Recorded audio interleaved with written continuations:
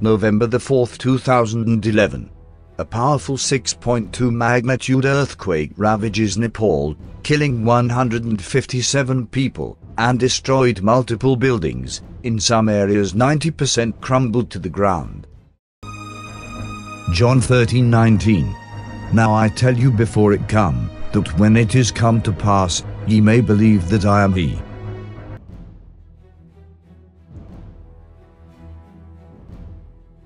Prophecy, July 4, 2019. A great earthquake strike Nepal.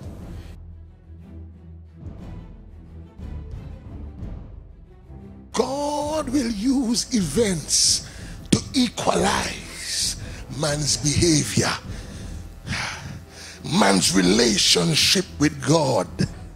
God will be causing shaking events in India shortly and in Nepal shortly.